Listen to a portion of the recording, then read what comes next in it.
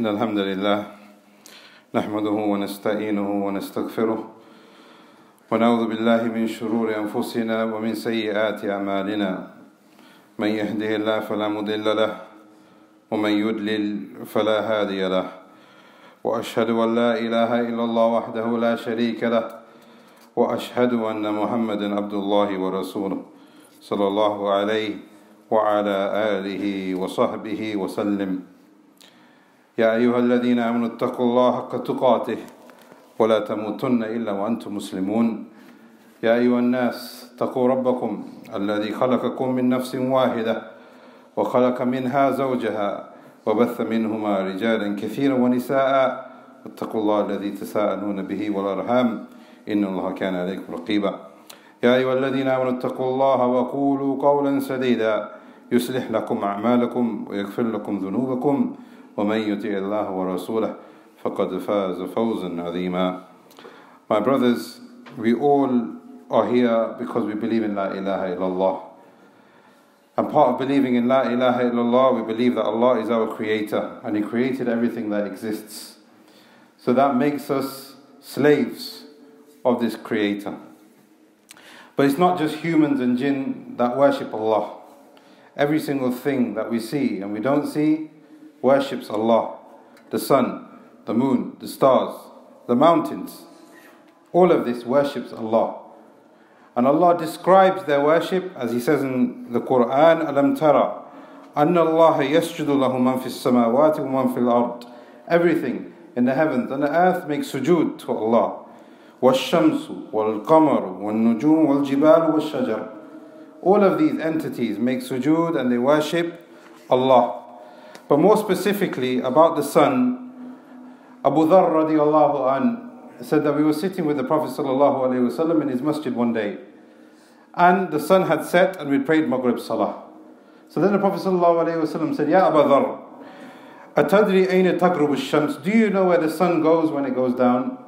They said, Allahu wa Rasuluhu a'lam. Teach us, Ya Rasulullah. Give us this piece of information that you're alluding to, because it seems very important. The Prophet ﷺ said, إِنَّهَا تَذْهَبْ حَتَّى تَسْجُدْ تَحْتَ عَرْشِ الرَّحْمَنِ. It goes until it goes underneath the Arsh al-Rahman and it makes sujood. It makes sujood to Allah under His Arsh. And another hadith, the Prophet ﷺ said that the Shams says to Allah, I'm not going to move until I know that my sajda has been accepted. And Allah says, go back. And the Shams said, I'm not going to move until I know my sajda has been accepted. This happens 3 times. And then Allah says, Irji'i, go back, min haythu ji'ti, from where the place that you came from orbit. And this is the Prophet ﷺ said after that, the ayah from Surah Yasin, Ash-shamsu tajri li mustaqarrin laha. This is the orbit of the sun. When it sets and it makes sujood to Ar-Rahman. And then when it comes back up, Ar-Rahman orders it to come and orbit the way it orbits. But there was one day that the Prophet ﷺ explained to us also that the sun stopped its orbit. Yes, the sun stayed in the sky. The Prophet ﷺ told us that Yusha ibn Nun, a Nabi, a companion of Musa alayhi salam, the story that we recite every Friday, where Musa and a young boy went off to Khidr. That young boy, his name was Yusha ibn Nun, and he later became a prophet. And from the commands that Allah gave to this prophet was to go into Palestine and liberate Palestine for La ilaha illallah. But the condition was that when it becomes nighttime, you are not allowed to go into Palestine. You are not allowed to fight in Palestine. So he went, and it was Salatul Asr. And he realized now the sun is moving and it's going down. So Yusha knew that he will not be able to achieve and fulfill the aim. So he made a supplication. He said to the sun, he spoke to the sun, Innaki ma'mura wa ana ma'mur. You have been commanded and I have been commanded. I have been commanded to go into Palestine and you have been commanded to do your orbit. So then he supplicated to Rahman. He said, Allahumma ahbisha. Allahumma ahbisha. He kept repeating, Oh Allah, make it still. Make it still. And there was a narration where the Prophet ﷺ said that it stayed still for 1 hour. The sun stayed still for 1 hour so that Yusha could fulfill his aim. My brothers, this weekend we are having an hour taken away from us. Instead of there being 24 hours, in one of these days we will have 23 hours. And if I was to ask you now, let me take your house away from you for 1 hour. Let me take your car away from you for 1 hour. Let me take your phone away from you for 1 hour. What would you think? You think this man is trying to oppress me. Where will I go for 1 hour? Where will I sit out on the road like a homeless man? What am I supposed to do for 1 hour? My brothers, the Salaf were even more hasty and more protective of their time than this 1 hour that I've just described to you. Hassan al-Basri rahimahullah, he said, Wallahi, I've met people, they used to preserve their time just like you preserve your gold and your silver. The passwords that you have on your mobile phone, the data that you seek to protect, your bank accounts that you want to hold on and keep secure. Hassan al-Basri said that there are people who view their time just like you have that connection with your data. Hassan al-Basri also said, rahimahullah, Ya Ibn Adam, the day that comes to you every single day, the time the sun rises, and every single day that you are given is a gift from Ar-Rahman. Treat it like a gift. Treat it like a guest that's coming into your house. Treat it nicely. Protect it. Be nice to it. Because when it goes away, either that guest will say something good about you, or it will say something bad about you. Some of the Salaf used to say, rahimahullah, وَدَدْتُ أَنَّ الْوَقْتِ يَشْتَرِي بِالْمَالِ. I wish that time could be something that could be bought. You have 1 hour to sell, I will buy it. Give me, how much do you want? 1,000, 10,000, 100,000. If I have the money, I will buy that 1 hour from you. Because they knew that time is their capital assets. They knew time will be their Jannah or their Jahannam. But some of us may ask, it's only 1 hour. I'm going to be sleeping anyway. It's not going to make a big difference to my life. 1 hour comes in the Quran in many different contexts. Yes, 1 hour. Allah says 1 hour in the Quran in many different ways. One of the ways He mentions the word 1 hour, or the words 1 hour, one hour in Arabic, sa'a. He talks about the people of Jannah. After they enter Jannah, it will be asked to them, قَالَ كَمْ لَبِثْتُمْ فِي الْأَرْضِ عَدَدِ السِّنِينَ. How long did you stay on the earth? How many months? How many years? How many centuries?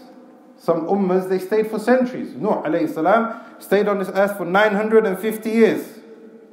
So we will be asked to them once they enter Jannah, how many years did you stay? The people of Jannah, what do you think they will say?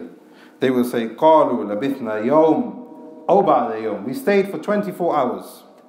Or maybe even less than that. 10 hours, 12 hours. We don't know. فَاسْأَلِ الْعَادِينَ. Don't ask us. Ask the angels that were writing everything down. We have no recollection of how long we stayed in the dunya. And the ulama of tafsir have taken this part where Allah says, فَاسْأَلِ الْعَادِينَ, because the people of Jannah know that they didn't enter Jannah because of that amount of time they stayed on earth. They know that they entered Jannah because of the tawfiq that Allah gave them to do good deeds. This is why you find some people, they live for 30 years, they live for 40 years, they may even live for 20 years, and they will enter Jannah because they use their time properly, filling it with good deeds. The opposite is also true, my brothers. When the people will enter the hellfire, the kuffar that will be in the hellfire, they will swear by Allah. They will say, مَا لَبِثُوا غَيْرَ سَاعَةٍ. We didn't stay on earth for more than 1 hour. We didn't stay on earth for more than 1 hour. Imam al-Sa'di, rahimahullah, he said that the reason why they will say 1 hour is because on the Day of Judgment they know that the punishment will be intense. They know that the fire they will see in front of them is relentless. So they will say to Allah, we only stayed there for 1 hour. Only punish us equivalent to 1 hour that we stayed on earth. 1 hour, my brothers. There's another ayah where Allah says in the Quran, كَأَنَّهُمْ يَوْمَ يَرَوْنَ مَا يُؤَدُونَ لَمَّا يَلْبَثُوا إِلَّا سَاءَةً مِّن نَّهَارٍ.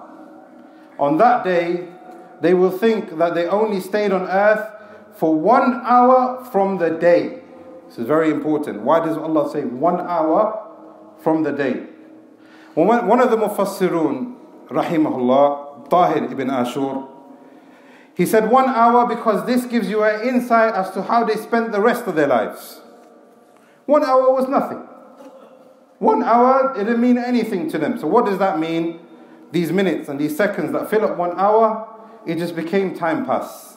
Let's kill the time. Let's enjoy the time. And this became their motive in life. Every single day was, it's just time, it's passing, let me enjoy it. But Allah also says, min nahar, from the day. Why from the day? Because when it's daytime, that's when you get busied. That's when you become distracted. So the reason why these people fell into the hellfire is because they didn't use their time properly. They didn't have a good connection with their time. And time made them too busy to worship Ar-Rahman. My brothers, this hellfire that the Quran repeats a lot is something which is intense. It's not fiction, it's not imaginary. And this is why the Prophet ﷺ in many hadith, he spent out and he explained the description of the hellfire to his companions so that they could be filled with iman. So he said in one of the hadith, he said, Narukum juz'un min sab'ina juz'a min nari jahannam. The fire that you see on earth is only 1/70th of the fire that you will have in the hellfire. 1/70th. If anybody tries to touch the fire today, they will burn their skin, they will burn their cells, they will burn their nervous system. It will be extremely detrimental to them, to the extent that even animals know this. But in the Akhirah, this fire will only be 1/70th. But look what the companions radiallahu anhum said. They said, Ya Rasulullah, will it be enough? 70 different types of hell or fire, will it be enough to fulfill everybody that's going to enter the hellfire? Because they knew that most of the people do not worship Allah and they do not obey their messengers.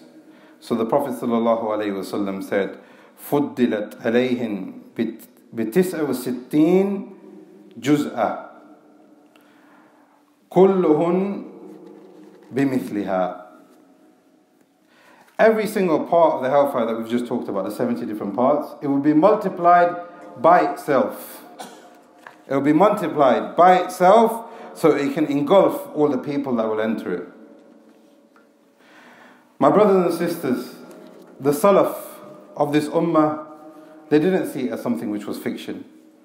This is why one of the Salaf, he said that if the people, after they enter the hellfire, they would wish to come back to the dunya, even if it meant that they would be in the hellfire or the fire of the dunya.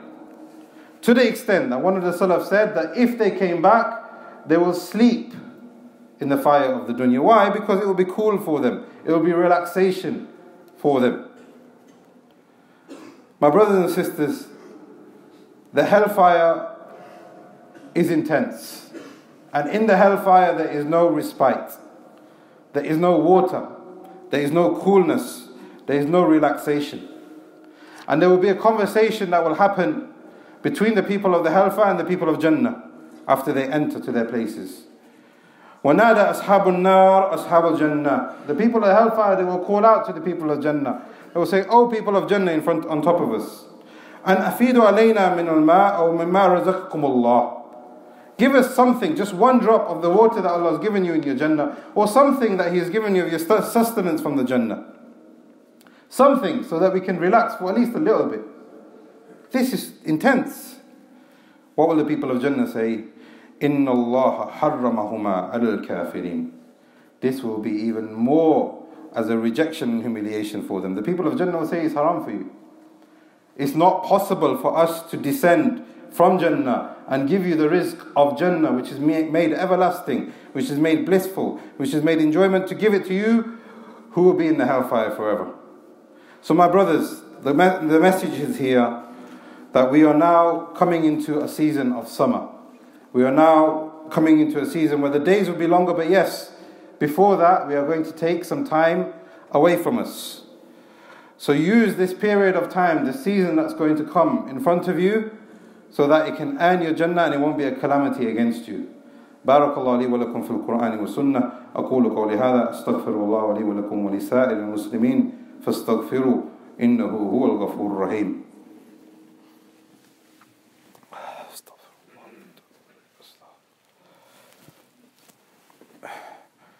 الحمد لله والصلاة والسلام على رسول الله أما بعد.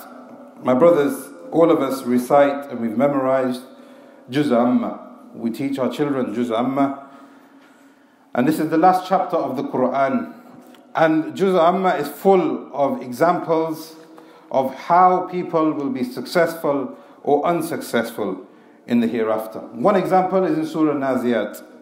And Surah Naziyat talks about the process of death. And within that process of death, Allah describes how He created the heavens so big and mighty. He created for us the earth and He rolled it out for us. And towards the end of the surah, when after Allah has described the creation, He says that there is going to come to you a tammatul sughra, a tammatul kubra. So the ulama of tafsir have said that if there's going to be a major disaster that's going to fall before every single one of us, when death comes, there will also be a tammatul sughra, meaning that there is going to be a minor form of day of judgment before we face Allah. My brothers, this surah tells us that Allah has created the creation so that we may ponder on our return to Him. And there are many surahs also in Juz Amma which talk about time, and the surahs are named after time. Surah Fajr, the morning. Surah Shams, the day. Surah Layl, night time. Surah Duha, the morning time, the mid-morning time. And Surah Asr itself talks about time. And Imam Suyuti rahimahullah, he said, if you look at the message of these surahs, Allah is mentioning time, and within these surahs, Allah is talking to us about Tawheed. Allah is talking to us about obeying the messengers. Allah is talking to us about establishing the salat, establishing the zakat, cooperating in goodness. And Allah is telling us to help the needy and to be with the poor in Surah Duha.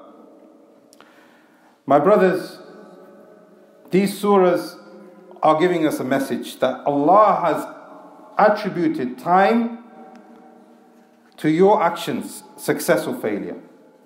And there's a hadith where the Prophet ﷺ said that there will be 7 people that He will shade on the day of judgment, when there will be no shade except His.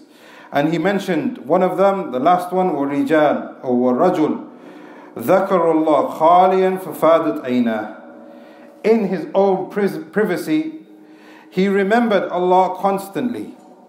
And he used to cry and he used to ponder on the message that his Lord gave him. The Quran and the Sunnah and the vastness of his Lord's mercy and His extreme power and glorification. Ibn Taymiyyah rahimahullah said that day is going to be such a day where it's going to split the people of joy and it's going to split the people who will not have any joy. He said that the sun has been described that it will be above their heads, the distance of a mile.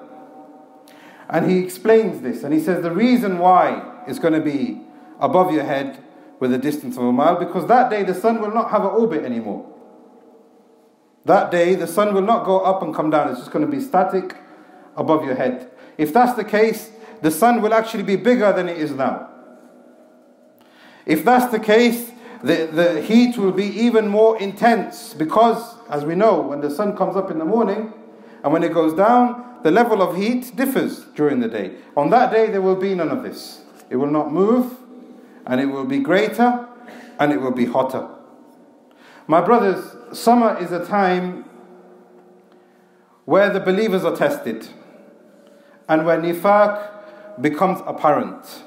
And there's an incident that happened in the time of the Prophet ﷺ, where there was a battle that they went to in the intense heat of summer. They were going to fight an army which was much bigger than theirs, to the extent that some of the companions feared that they were going towards their death. It was a time where they didn't have much money, to the extent that Uthman radiallahu anh paid for the whole expedition by himself, the camels and everything else that was needed. But there were people with them that didn't really want to be there. So they said, مَقَعَدِهِمْ خِلَافَ. They were happy with sitting back, خِلَافَ Rasulillah. They didn't want to stay and go forward with the Prophet. They wanted to stay back. وَكَرِهُوا أَن يُجَاهِدُوا بِأَمْوَالِهِمْ وَأَنفُسِهِمْ فِي سَبِيلِ اللَّهِ. They were being forced to join the army because they know if they stay back in Medina, it will be detrimental. They will find out that these people are munafiq. So they went with the Muslims, but they didn't want to be there. They didn't want to spend their money. They didn't want to spend their own time to be there, because they said, what did they say? وَقَالُوا لَا تَنْفِرُوا فِي الْحَرِّ. They were saying to each other, don't go out, it's too hot. It's summer. The days are long, the heat is intense, the distance is far away, and look how big the army is. We're going to lose, surely. What does this tell us, my brothers? That summer is a time where some people will become lazy. Summer is a time where some people will be happy not to listen to the message of Rasulullah sallallahu alayhi wasallam.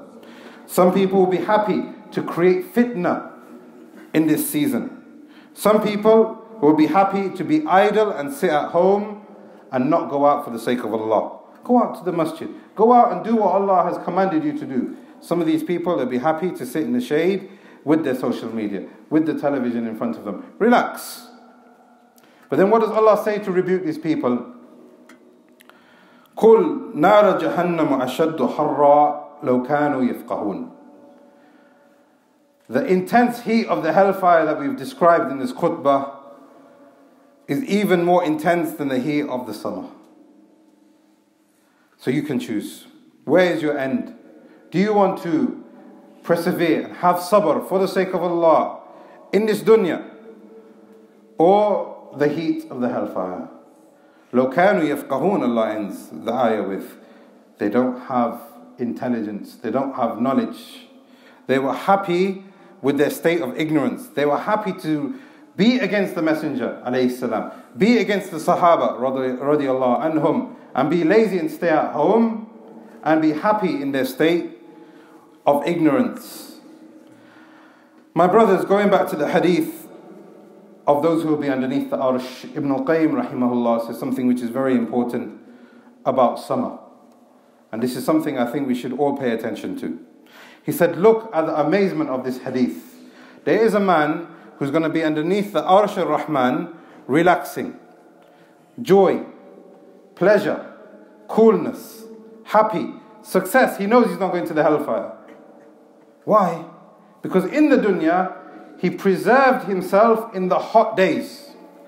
He stayed at home and he wept over the ayat of Allah and the sunnah of the Prophet ﷺ. He implemented it in his life. He stayed away from fitna. He stayed away from all of the troubles that can happen in this season of summer. So what did Allah reward him with? Allah rewarded him with shade. But there are people on the opposite. They go out in the days of summer. They want to spread fitna. They want to look at the women. They want to listen to the music. They don't want to lower their gaze. They want to create fitna. And they are happy to do this in the heat of the summer. What will happen to them? They will not have any coolness. And they will have the sun be reduced towards them. Allahu Akbar, my brothers. Summer is a time where we can also gain a lot of khair. But it's also a time which is very, very testing. And I end my khutbah with this one statement, which I want you all to think about. And it summarizes the situation very well. One of the A'immah of the Salaf, one of the Imams of the Salaf, his name was Bilal ibn Sa'd, rahimahullah. And he's asking you a question, where will you be? He said, if you ask a person, do you want to die right now? He will say, no. Naturally, he doesn't want to die. So then we follow up with this question, why? Why don't you want to die? He said, I am not ready for death. This is the natural answer that you will get from humans, Muslim or non-Muslim. Then the next question which presents itself is, okay, you don't want to die because you want a chance to do good deeds. Let's do good deeds together. Do you want to do good deeds?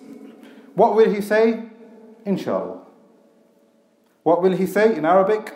Bilal ibn Sa'd rahimahullah said, Sawfa af'al. I will do it, inshallah. So look at this Bilal ibn Sa'd. He summarizes the situation of man. They don't love death because they want to prepare for it. When you ask them to prepare for it, they don't want to prepare for it. So life and death is become a place for him to respite. Oh Allah, please wait for me. Oh Allah, please have sabr with me. Oh Allah. This is what he's saying every single day. I don't want to do good deeds, but I don't want to die. Oh Allah, just be patient with me. Tomorrow I will. So Bilal ibn Sa'd, rahimahullah, he said, if you don't sacrifice your desires, if you don't sacrifice your time, then you will never be prepared for death. هذا صلوا وسلموا على رسولكم حيث أمركم وقال إن الله وملائكته يصلون على النبي يا أيها الذين آمنوا صلوا عليه وسلموا تسليما اللهم صل وسلم على نبينا محمد وعلى آله وصحبه أجمعين اللهم أعز الإسلام والمسلمين وأذل الشرك والمشركين ودمر أعداء الدين يا حي يا قيوم برحمتك نستغيث أصلح لنا شؤوننا كله ولا تكلنا إلى أنفسنا طرفة عين اللهم آتنا في الدنيا حسنة وفي الآخرة حسنة وقنا عذاب النار سبحان ربك رب العزة عما يصفون وسلام على المرسلين وآخر دعوانا أن الحمد لله رب العالمين